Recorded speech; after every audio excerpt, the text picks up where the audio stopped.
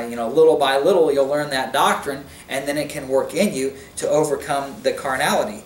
So then the result then is, if it's the doctrine doing it, and it's not Paul or Apollos or Cephas or Christ, it's rather the doctrine working in you, then you can't glory in Paul or Apollos. You can't glory in men, but rather, as verse 21 says, let no man glory in men, for all things are yours. You've been given, you've got God's completed word here.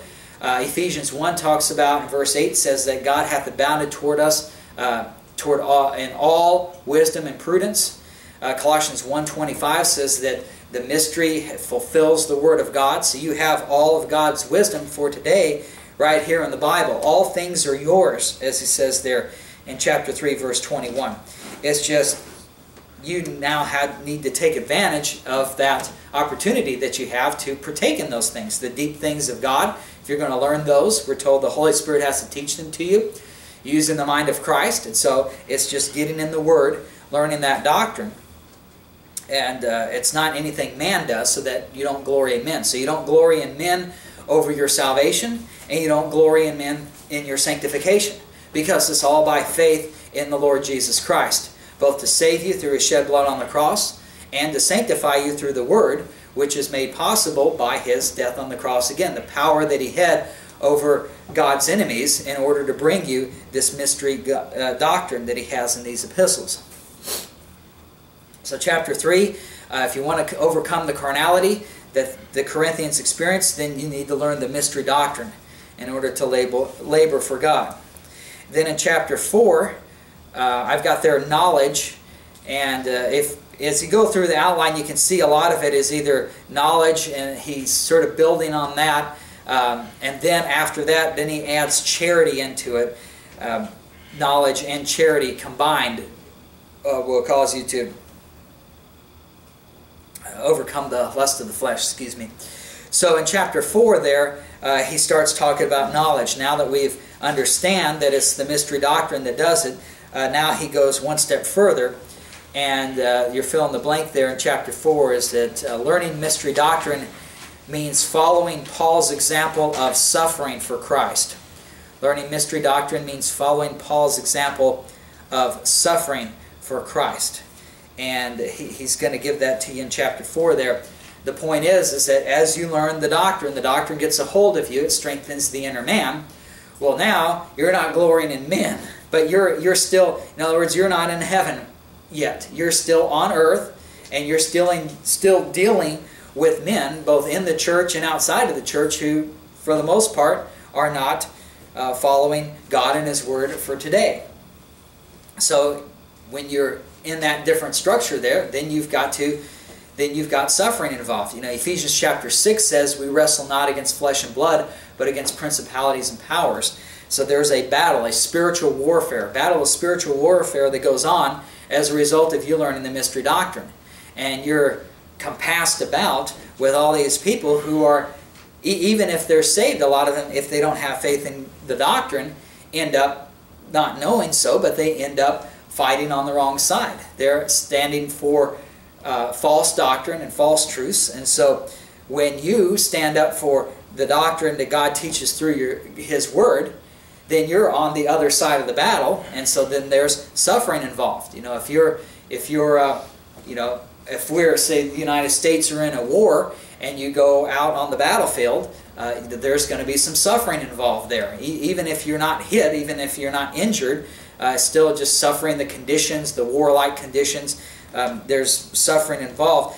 Same thing for us today. If we believe the Word rightly divided and we allow that sound doctrine to take hold, you're in a world surrounded by the enemy, basically, that's for the most part isn't believing that doctrine and isn't following it. So the result is suffering. And so he warns you of that, that you will end up suffering for Christ.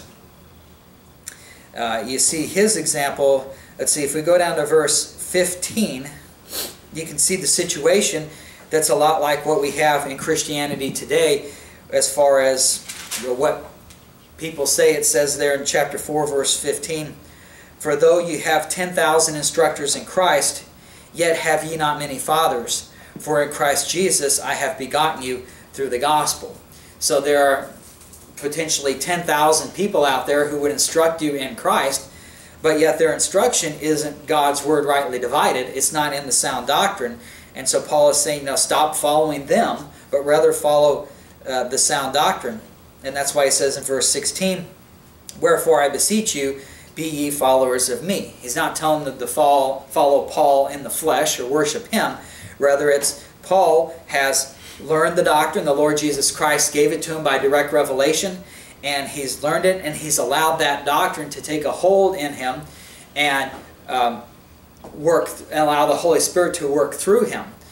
And so that's what he's done, and he's basically saying that's what you need to do too. He said in chapter 3 that all things are yours, so you've got that doctrine. Now you need to read it, believe it, allow the Holy Spirit to work it through you, and that's how you end up following Paul. Rather than following those 10,000 instructors, follow the doctrine and allow it to work through you. And he gives the example in verses 9 through 14, the example of suffering, because here he is following the doctrine, and there's, like today, you'll see what's popular in Christianity is the health and wealth gospel, thinking that you'll have your best life now, or you'll be happy in this life. You should seek out the things of this life. You'll be rewarded by God in this life. But yet, it's just the opposite. If you're in that battle, and the people out there are on the other side, you're not going to be getting material wealth and happiness, and as far as getting all these blessings in the material world. Those come spiritually.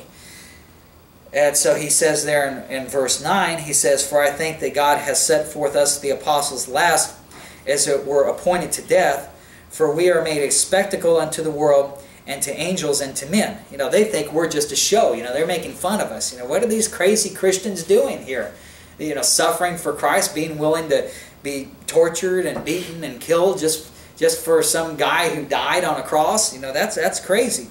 He says in verse 10, we are fools for Christ's sake, but ye are wise in Christ. We are weak, but ye are strong. Ye are honorable, but we are despised. So there's a problem with the Corinthians here, because they are carnal, following the lust of the flesh. They're going right along with the course of this world. They're going right along with Satan's game plan. And the result is they are supposedly wise in Christ because of the wisdom they have. They are supposedly strong. They are supposedly honorable. But those who are really allowing the doctrine to work through them, it's just the opposite. He says, we are fools for Christ's sake. We are weak and we are despised. So it's the opposite of what's happening to the Corinthians. It shows the Corinthians aren't following the doctrine because they're not suffering in this present world. Suffering doesn't mean that you're going to be, like in this case, like Paul did. He was shipwrecked, he was beaten with rods, he was stoned. Not necessarily that, but it just could be a suffering of, a mental type thing. People not wanting to associate with you because you've got these crazy views, or it can take that kind of form. He says in verse 11, even unto this present hour we both hunger and thirst, and are naked, and are buffeted, and have no certain dwelling place, and labor, working with our own hands. Being reviled, we bless. Being persecuted, we suffer it. Being defamed, we entreat. We are made as the filth of the world, and are the offscouring of all things unto this day. I write not these things to shame you, but as my beloved sons I warn you. So here are the Corinthians. They are considered wise in Christ. They are considered strong. They are considered honorable. And Paul is warning them and saying, if the world thinks you are wise in Christ, and you are strong, and you are honorable, and the world is following Satan and his doctrine, then something's wrong. You're following the wrong doctrine. You need to follow the mystery doctrine for today. Then you'll be just like us, Paul says. Then you'll be fools for Christ's sake. Then you'll be weak. Then you'll be despised. You'll be the filth and offscouring of the world. That's what you want to be. It sounds like contradictory thinking, but when you're in a world where the enemy is in control for the time being, Satan is the god of this world. He's got the world enrolled in this course, his policy of evil. The world is following the lie program, and then here you are on the complete opposite end of the spectrum with faith in Christ, believing the truth of his word, allowing the doctrine to work through you. Well, those are two opposing sides. They don't get along. So you should expect the world to think you're crazy, that you're a lunatic, and that you don't know what you're talking about. And the fact that in the Corinthians case, that they are just considered wise people, and people like them, well then, you got to wonder, that's not a good position to be in, spiritually speaking. So, so chapter 4 is, when you learn that mystery doctrine, it means that you're going to suffer for Christ. Chapter 5 now, so now you've got the basis of putting away man's doctrine and learning the mystery doctrine, allowing that to work through you, understanding that that's contrary to what the world says, so that you'll end up suffering as a result. And now, in the next 3 chapters here, Paul is going to go through some examples of what's going on in the church, and you can see the progression that as the knowledge of the mystery doctrine of Paul's epistles comes in and it strengthens the inner man, then your attitude, or what you do with sin, is you progressively get farther away from it. I've written in bold there, if you look on your outline, chapter 5, that just look at the bold statements. In chapter 5, it says knowledge results in doing away with sin. So that's the first thing. Once your inner man is strengthened with the doctrine, then you end up naturally, the doctrine working through you, you do away with the sin that's in your life. Then in chapter 6, it says knowledge results in not pursuing sin. So first you do away with the sin. Then chapter 6, you end up not pursuing the sin. And then in chapter 7, knowledge results in preventative measures to avoid sin. So you can see the progression there. First, you've got this sinful lifestyle, carnality, just like the Corinthians were. They were saved, but they weren't allowing the doctrine to work through them. Once they allow that doctrine to work through them, then they start putting away with that sin that they had in their lives. So now the sin's put away. The next step is they don't even pursue the sin anymore. And then the step after that is now you're going to take preventive measures. Since you're not pursuing the sin, you're not pursuing the things of the flesh, then you're going to take the preventative measures to avoid sin. So that's the next 3 chapters here. He deals with issues that are going on in the church, but at the same time in dealing with those issues, he shows the progression of what that doctrine will do for you. It's not you saying, I'm going to do it myself, I'm going to stop doing this sin. It's the understanding of the doctrine working in the inner man to strengthen it, and it'll cause that process. Just like Romans 1, you see the downward spiral into sin, where first men believe that the opposite sex is God. Then the second step, they believe the same sex is God. And then the third step, they believe that they can just do whatever they want, that they themselves are God. And they go farther and farther down into evil. That's in Romans 1. Well, here in 1 Corinthians, you see that the step out of that sin is a 3-step process as well. Doing away with the sin, then not pursuing the sin, and then having the preventative measures to avoid the sin.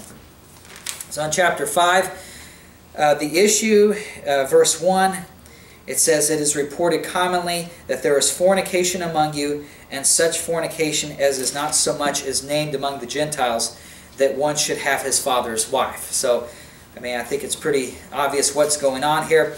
And not only that, verse 2 tells you, it says, "And ye are puffed up, and have not rather mourned that he that hath done this deed might be taken away from among you."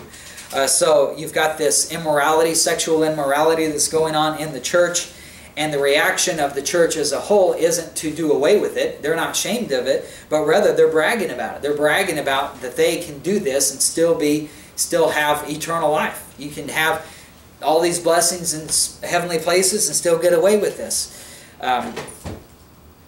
But Paul has been trying to get you into mystery doctrine by this point, and so his conclusion isn't not to continue to in this, but doing away with it. He says in verse 5 that their attitude toward the person who is sinning, it says, "To deliver such a one unto Satan for the destruction of the flesh, that the spirit may be saved in the day of the Lord Jesus." He doesn't lose his salvation, his spirit is still saved, but rather that he's saying, kick this guy out. And your point on your outline is that those living sinful lifestyles should not be part of the church.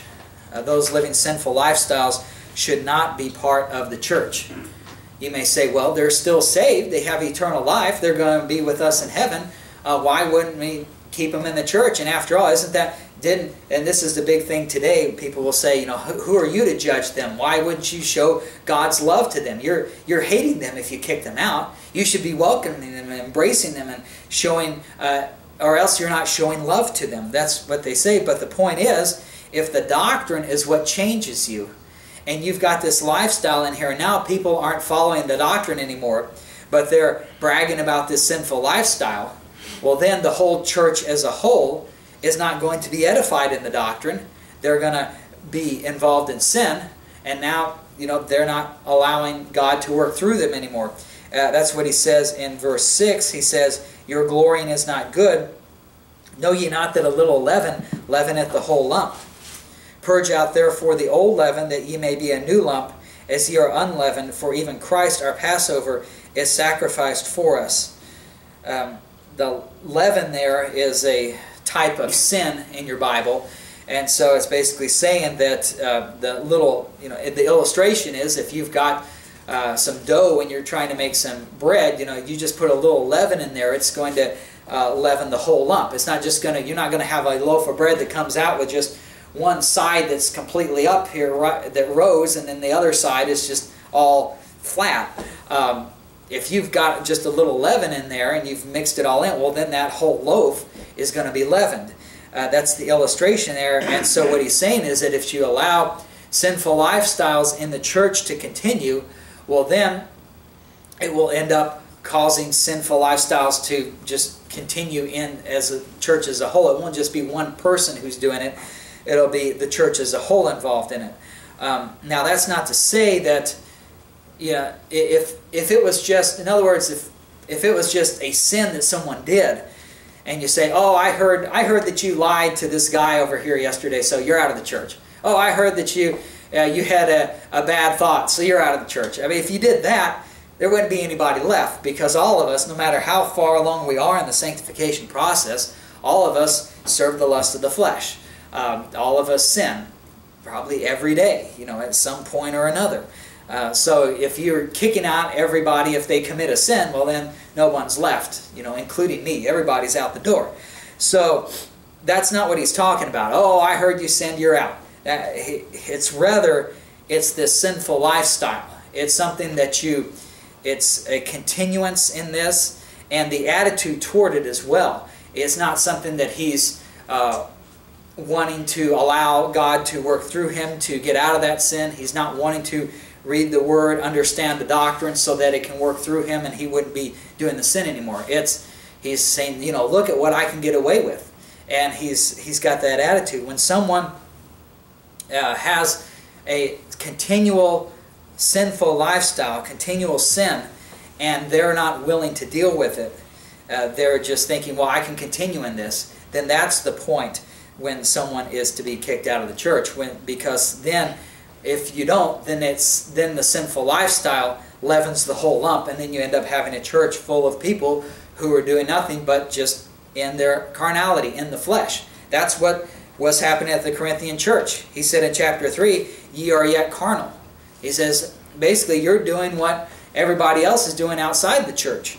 You're doing the same things here. And the result is it's just that little leaven that came in. So he's telling them basically kick them out. In this case, we will learn over in 2 Corinthians that really kicking them out meant not having the fellowship anymore with the body of Christ. And that person, as we find in 2 Corinthians, that person actually, after being kicked out, understood what was going on and allowed the doctrine to work through him such that he did not do that sin anymore. And then he comes back and he says, okay, I'm not in this incestual relationship anymore, let me into the church. And they says, oh no, you can't come in here. So then they're being too hard on him. You get the reverse in 2 Corinthians where Paul says, you got to let this guy back in.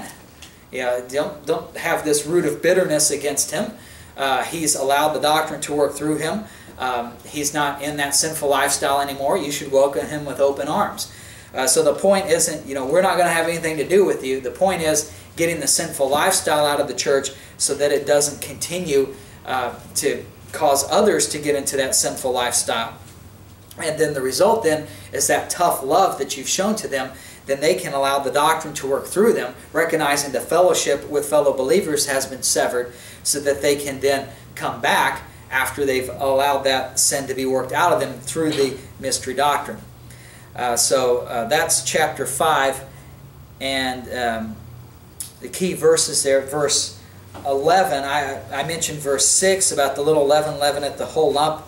Also in verse 11, he says, "But now I have written unto you not to keep company, if any man that is called a brother be a fornicator, or covetous, or an idolater, or a railer, or a drunkard, or an extortioner.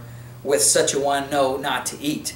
Again, that's a lifestyle. I mean, all of us sin. All of us commit, at least in the mind, probably commit, sins in all these categories. But that doesn't mean kick everybody out. It's just that sinful lifestyle that continues. He says, don't even fellowship with that person. So that's how, when you have that mystery doctrine, then that's going to result in you using that, instead of using your feelings to figure out what you're going to do, you allow the doctrine to work through you, and you use that sound doctrine to make the decision that we need to do away with sin. Sinful lifestyle should not be part of the church. And so that's what you get in chapter 5. We're out of time today, so we'll continue next week. But then there's the progression of not even pursuing sin, and then trying to avoid sin. So it's really, the point is to the Corinthians, it's not anything where you set your mind and say, I'm going to not do this sin. I'm going to do these good things. The way that you live for Christ is just reading Paul's epistles, allowing that doctrine to strengthen the inner man, and then the natural result will be doing away with sin, not pursuing sin, and then having those preventive measures to avoid sin. So we'll pick up in chapter 6 next time. Let's close with a word of prayer. Dear Lord, I just thank you for the doctrine that you've given us that allows us to serve you through yielding to you, having faith in your word. And I pray that as we continue to read through Paul's epistles and study through them, that we won't try to follow man or man's philosophies or religion, but we'll just believe what your word says, rightly divided, so that you can work out issues in our lives. Not that any of us are perfect, or not that we ever will be in this life, but that we will continue to allow the Holy Spirit and the Lord Jesus Christ to sanctify us through the washing of the water of the Word, so that we may be servants of God. We thank you for that in Jesus' name. Amen. Thanks again. And remember, if you have any questions, you can put them in the offering box today, or you can do it next week. And be sure to fill out the names and addresses so we can have that, and Paul and I can make up a church directory. And I promise I will not sell your information to a third party.